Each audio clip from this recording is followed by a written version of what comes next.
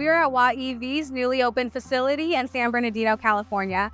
This trucking as a service center offers public charging for battery electric trucks and provides zero-emission trucks for fleets to lease at a monthly price. You'll be hearing from WattEV about how they are removing barriers for fleets that are adopting zero-emission trucks and how they are making these vehicles accessible for fleets of all types. We typically build out in stages as the demand grows, but today we've got 5 megawatts of power going to 12 dual-core 360 kilowatt chargers, so we can charge 24 trucks at once. Any driver can come in while they're charging their trucks. They can go in, they can have food, they can have facilities, restrooms, and some of our customers who have their own fleet, they can come in and use these offices to dispatch their trucks from here instead of doing remotely. Very excited to have real infrastructure in the Inland Empire. I think this speeds up adoption of the technology. Other fleets that have a footprint in the market that are already operating with electric vehicles have an option now to make sure that they can run a full day. Now that WattEV's are building infrastructure, it makes it much easier for somebody to even consider taking an EV truck. For drivers to be able to have pinpoints to where to charge with WattEV is a big step forward. Obviously, we have a solution that caters to everyone, right? We can go to the shippers and show them how they can electrify their freight immediately without any upfront costs to them. Simply by having WattEV working closely with the shippers to identify which loads can be electrified right now and what it takes to electrify the future ones.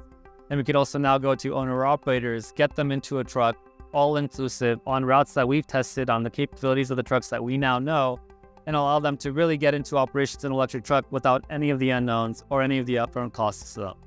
What you see here is you have CCS chargers, which is the current generation of technology available in the market, and it's a future-proof site for megawatt charging. We see MCS being crucial in order to get to long-haul freight. So the trucks that exist today, they've got about a 250-mile range, which is perfect for middle-mile and drayage operation, but it takes 2 to 3 hours to charge. So with megawatt charging, if I reduce the dwell time now to about 30 minutes, a trucker can show up with an MCS-capable truck, fuel up, and be on the route. The opening in Bakersfield is really important because that provides an opportunity for our service area to open up into the Central Valley. We have all of Southern California covered and puts us in a situation where it's really a practical transportation solution for this market. Long Beach is 1.5 acres. This site, San Bernardino, is 4 acres. Bakersfield is 115 acres. So we have 16 dual-core chargers there, similar to the ones that we have here, all on PG&E's power. And then we have another set of chargers, which is our own second-generation product, on solar and battery storage. So this allows us to test different capabilities because for sure, you're going to come across sites where you are grid restricted and you can't get power fast enough. And deploying island operations, deploying distributed energy resources allows us to test new capabilities, new technologies. The Green Bee is becoming very well known because I've shown up to places and then they'll just say like, hey, I seen that truck.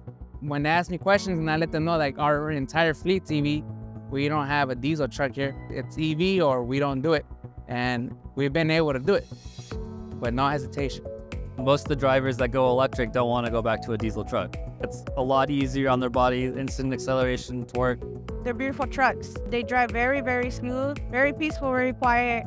Thinking in the long run, for our future generations to come, I think it's very important. And if it starts with 1 truck a day, I'm willing to take that route. You cannot do this alone. You have to have industry partners. You have to have sector partners. You have to have so many different parties, stakeholders get involved. CalSTART has been a tremendous help for WattEV from the beginning. CalSTART has been very helpful to us on the regulation side, the policy side, as well as on opening the doors to grant and governmental agencies. When you have knowledgeable people who are connected, who are sort of a glue between the government sector and the private sector and all the other stakeholders, that's what we need and that's what we get.